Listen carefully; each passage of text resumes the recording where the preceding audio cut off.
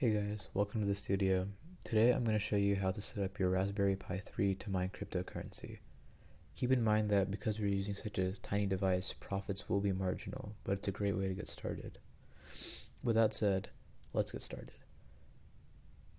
I'm going to link the commands I typed in the description, but open up your SSH client or on your Raspberry Pi.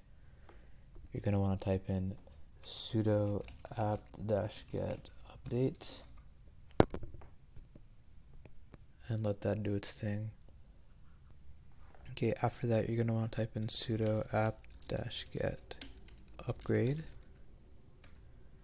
Now, during both these commands, it may ask you to update something, so you're going to want to press yes, Y, enter, and once that's done, it may ask you to reboot. You're going to want to do that as well.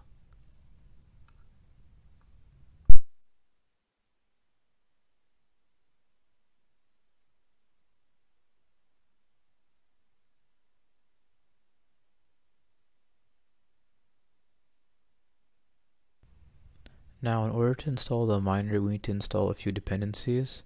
I'm going to have this link in this command in the description, but you're going to want to copy and paste this into your client or your Raspberry Pi.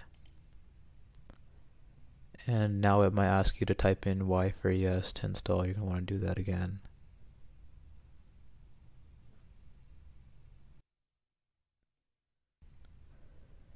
Alright, now that all of that's done, we can finally install our CPU miner. For that, we're going to need to copy and paste this.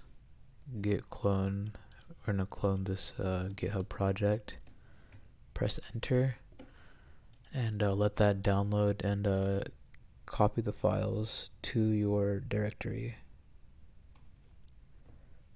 Once that's done, we're going to need to navigate to the directory it made, so type ls and you'll find CPU miner-multi.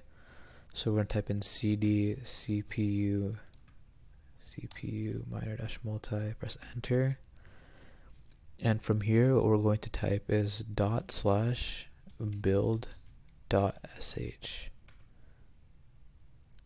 Now this is going to take some time, so be patient, and if it throws any weird errors or stuff, don't worry, it's just a part of the process.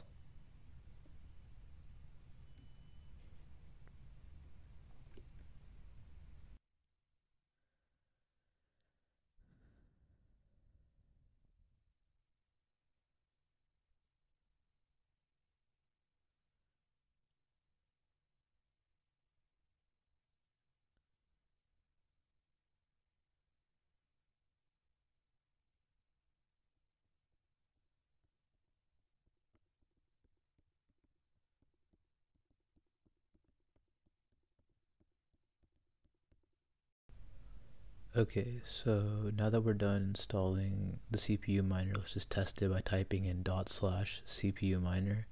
And as you can see, it's working right now, but we haven't really given anything, so we can close the thing with Control-C. To show you guys an example of how this works, I'm going to mine Dashcoin from a pool that I've already signed up for and that I've been using. Press enter.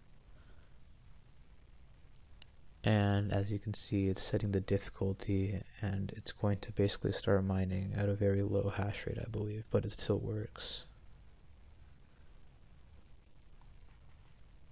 Yeah, as you can see, it is mining on all 4 CPUs with the Raspberry, not the CPUs, all 4 cores the CPU has to offer on the Raspberry Pi. And there you have it. If this video helped you, please be sure to like and subscribe, and if you have any comments, I will answer them as soon as I can. Peace.